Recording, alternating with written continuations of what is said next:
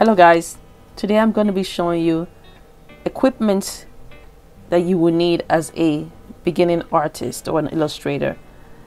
These are some of the few things that I got for myself. I would just advise that if you're beginning, don't spend too much money. This is items that I've collected over the years. I would say within the first year, which was last year when I started researching about things that I would need from different artists on YouTube and from books that I read. So I'm going to start quickly just to show you what I think that you would need. I'm going to start with brush. This is a toddler brush. I use it when I illustrate to wipe off eraser marks or eraser residue off my watercolor or my sketchbook. I just use it to wipe off all the debris that is on my sketchbook. Next is erasers. Eraser comes in many forms and shapes. This is a kneading eraser. I've had this for a while. This, once you draw on you transfer any drawing from your trace paper. For example, let me show you. I'm reaching for my tracing paper and my watercolor paper. When you trace this on your watercolor paper ready to transfer here, you don't want this drawing to be very dark on your watercolor paper. So when you trace it and it comes, you just take this and you just need it to just take out some of the drawing marks, because when you're doing watercolor painting you don't want it to be so dark because you don't want it to show through your watercolor. So this is a kneading eraser. I got this from, I believe, from Amazon. And then next is just a plain regular eraser, also from Amazon. And this is one of my favorites. This is my electric eraser. I enjoy using it. Once I push this button, it spins, and to change it, it comes with different heads. That's how simple it is to change. Just push this down together and slide it in there, and it does what it's supposed to do. Let me show you.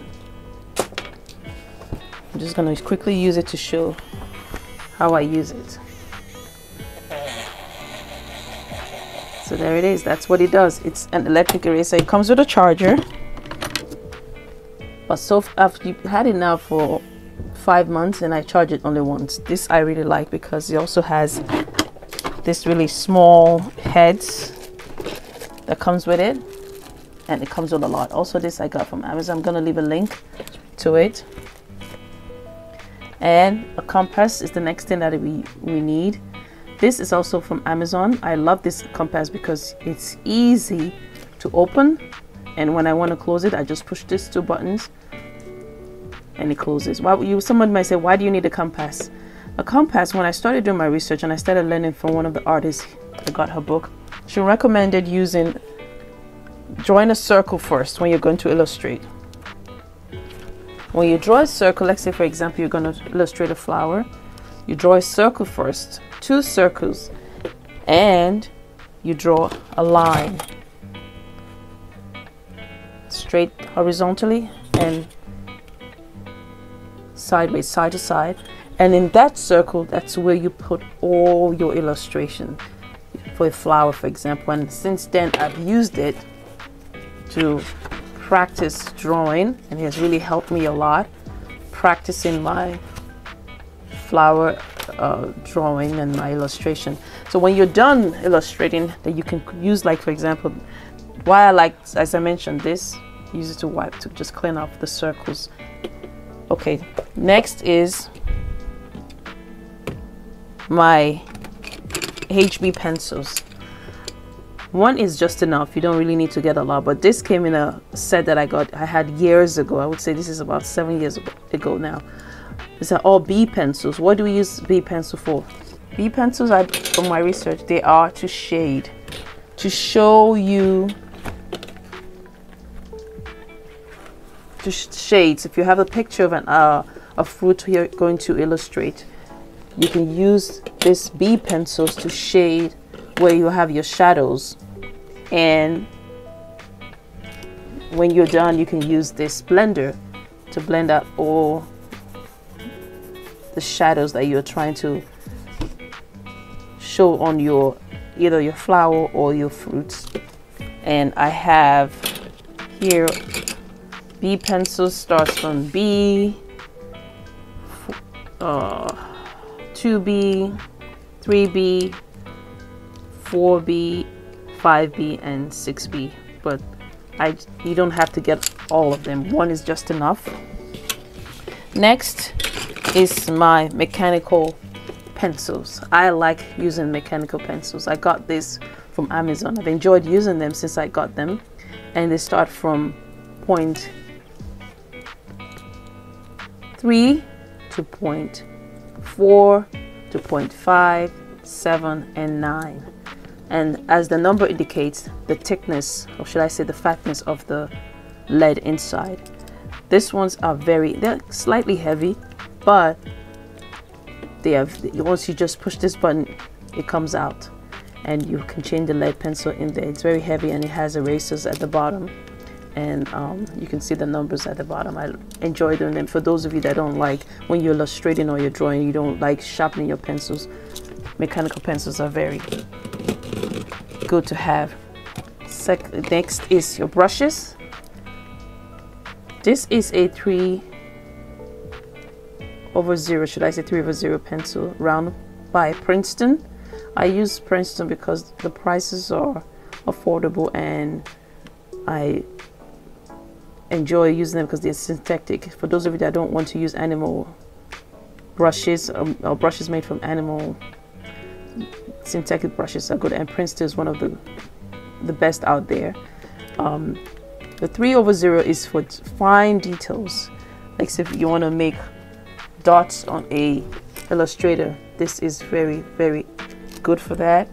And the 10 is also a big brush. This does a lot with, coverage, first layer if you're trying layering, or you're using it for any kind of illustration. This is also good. And this is a Montblanc flat brush. It is also used for washes when you want to do wet on wet. This is good to start the process to wet the surface of your watercolor paper. And this is number 2 inches. I have another one here, and this one is another wash brush. This one is 3/4, and it's the smaller version. So the bigger the number, the size and the inches of the brushes. So the next is your spray bottle. This is just the old bottle that I had that I used to activate the paint on my watercolor. So from this we go to the watercolor. I'm using Daniel Smith. It is a professional grade watercolor, but for those of you that cannot afford this, because Daniel Smith is one of the best in the market but can be very expensive, you can start with Winston & Newton. They have a good brand and very good coverage, and I like them so far, but Daniel Smith is one of the best out there for professional grade, and this I use it to wet the watercolor when I want to start using them. Another, if you don't like, these are half pans. Half pan meaning this is the size. They come in these little cases right here. Some other brands label, or they put the names and the color of the watercolor in here, but this, it doesn't. They have their own little indicator to show you the names and the if it's opaque or if it's just light fast. So this goes in here, and these are half pans. And so some of you that might not like this, and you might prefer the tube. These are tube watercolors, and this brand is called My Mary Blue. I hope I'm pronouncing it right. These are tube watercolors, and I'm collecting my Mary Blue gradually by saving money up. They are also expensive. This brand, I believe, I've heard that is not toxic For those of us that are sensitive, this is a very good brand. And when you have this tube, you need a place to put them in. I'm going to reach out for my ceramic palette.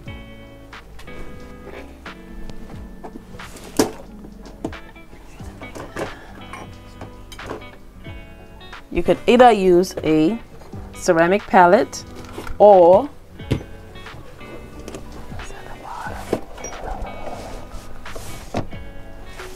a plastic palette.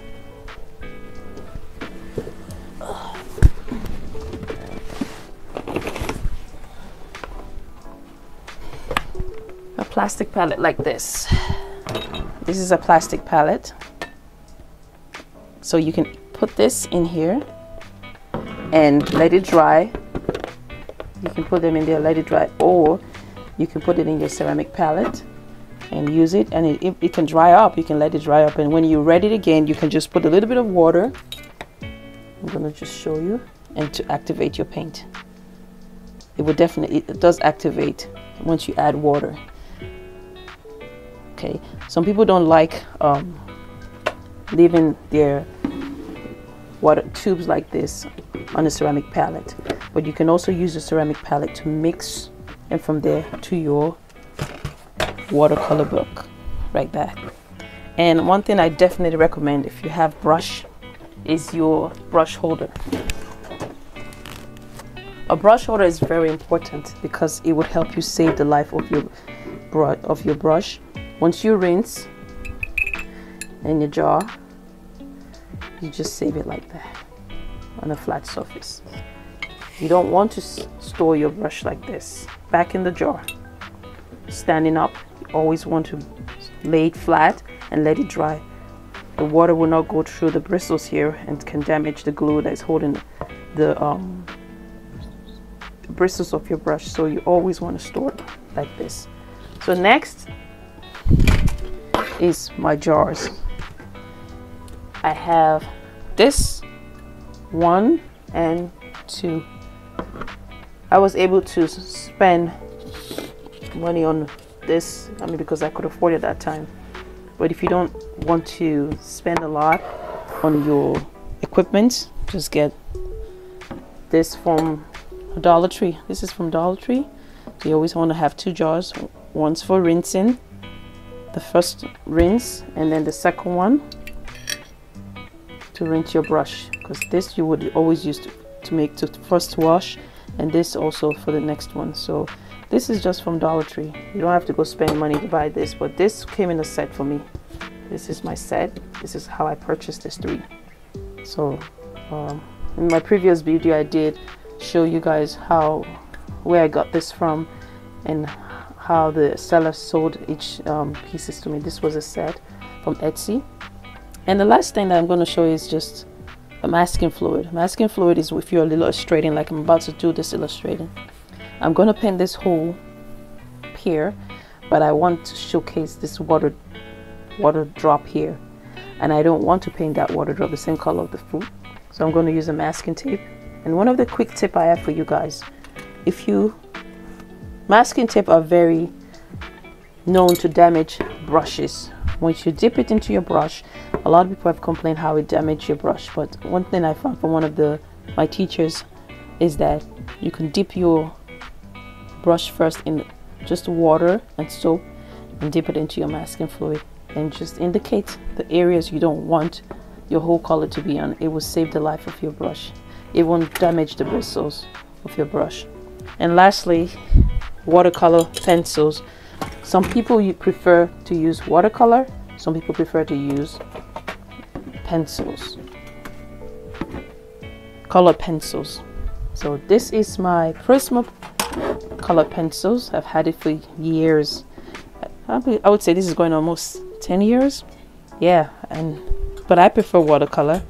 And you have watercolor pencil. This is 72. They come in 12, they come in 24, they come in 48, they come in 72, and I got the 72. And watercolor pencil, this one, once you use it, you probably can activate this with water, but I have a watercolor pencil that you can activate with water, and it does exactly like, it behaves exactly like it behaves exactly like watercolor. Once you activate it, once this is it, but we're not going to go further into this because this is, I believe, you're going further up in your skill as a illustrator or as a artist. This I'm going to just grab. Sorry for all the noise, I'm just hitting stuff here. This is how it works. It is also recommended do not do this because that water can go into the wood here and damage your pencils. So what you, this is, I'm just showing you guys quickly. I'm just gonna move this and show you how. Oh, excuse me, it's already mixed it. That is what it does. There it is. So it's just, this one is professional quality ink pencil, but these are watercolor pencils, and I'm gonna let this dry because I don't want to save it. I don't want the wood, because once the water, if the water goes down into the wood, it's been advised not to do that because it will crack and open up and damage your watercolor pencils. So the best way is to draw, use it to illustrate or draw, and then when you're done, excuse me, when you're done, then you can use the water to activate it. Let me show you my watercolor book because I swatched them out here just to show. Okay, the masking fluid that I recommend is the Art Masking Fluid by Winston & Newton. And lastly, these are sketchbook and tracing paper. The tracing paper I got is called Conio. No, I got this, as you can see, $5 in the Walmart clearance section. One of the teachers said to me that the ones that is low grade, that is very low grade, are more see-through. You can see through them, so it's better than the expensive one. So as you can see, this is very see-through. You can see a lot through it. So this, you need a tracing paper to transfer sketch. So as you can see from my sketchbook here, I have, this is the last sketch I did, and this is it. I have traced it in here. I've traced it here. So with this you can transfer that to your watercolor book. And the sketchbook that I'm using is the String and Space, and this is 200 grams and it is 8 by 11 inches. This I got from Amazon. I'll leave a link to it. It's very beautiful. So it's advisable to always practice sketching in a sketchbook, and this is Spira. Next, and the last one is your watercolor book. I use this to also swatch the colors of my watercolors, so I can, when I'm illustrating, I want to use my use this watercolor, I know what colors they are, and I label them if they are opaque or they are transparent. And I also I can transfer all your sketch, you can transfer in here. You can transfer it here and then start watercolor. So this is 300 grams. 300 grams is, it's good for a beginner. I know they can go up to about 650 grams, 650 pounds, but this is 300.